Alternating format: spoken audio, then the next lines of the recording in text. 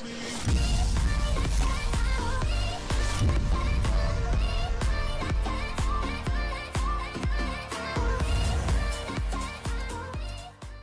it going, guys? It's Abstract Sonix here, and today we have a World War II gameplay by Abstract Tzek. It's a vicious metal, so it's like a nuke. It's still actually the first World War II gameplay that I've commentated actually over. So it is kind of exciting. It's getting closer and closer every week. But before I get into the commentary, make sure you go check out Tzek's channel.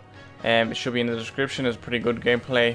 And yeah, so yeah, the first week of the beta is already over. The second weekend is just about to happen. Just recording this just before it's going to happen. What I can say from playing it the first weekend, it does feel really like an older COD, and it feels good. Like it feels pretty good, clean, and whatever you want to call it. Connection seems good and all, and the graphics and all are pretty good as well. You've probably seen lots of gameplay anyway, but I'm again just kind of giving more kind of information towards it, I guess. But yeah, it feels good now. I know maybe there is a lot of jetpackers. I know people talk about jetpackers not being able to play, boots on the ground and all this shit, but it's not that bad. It's like you'll get used to it. Just takes a bit of time. It's the same as any new COD, I guess. But maybe you think it's too slow paced compared to a jetpacker game, but which of course it will be because it's boots on the ground. But it's still going to be really enjoyable. I think it's going to actually be a good year for COD. I hope so. It might not be, because I thought IW was going to be better than it was. Like, it was decent, but it could have been, like, I didn't play it that much, but I know a lot of people did actually play it, and it could have been a lot better, really.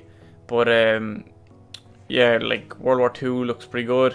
I'm hoping that they have an extra map or that in the beta, the next weekend's beta, the second beta. And more stuff obviously that they can show off, and probably level cap and stuff like that.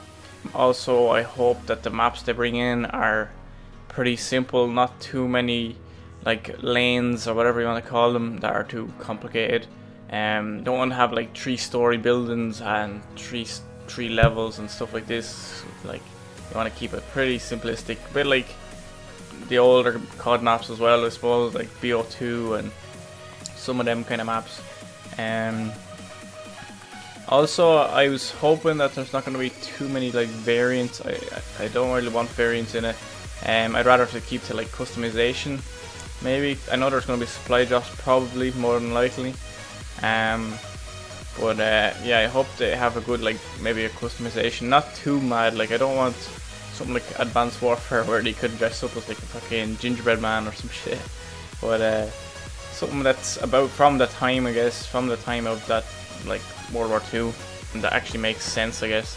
But yeah, I just want to keep stuff simple, keep everything kind of clean, you know, that kind of way. Just like the older CODs, pretty much. I just want something similar to the older CODs, where it was very simplistic, not too out there or too changeable or whatever you want to call it, too overpowered and all that kind of stuff. Just want to keep it well balanced, keep it simple. Map simple, clean connection, all that kind of good thing. But yeah, I'm gonna finish the commentary here now. If you enjoyed the commentary, please go check out my channel. I've recently been going for the SOAR RC. I've been going for that and pretty much trying to be as active as I can. I'm on about 730 something subs at the moment, so I've been going pretty slowly. If anyone could, you know, show some support, it'd be really appreciated. But yeah. Make sure you leave a like in this video, guys, and comment, and subscribe if you're new, and I'll see you guys later. Peace.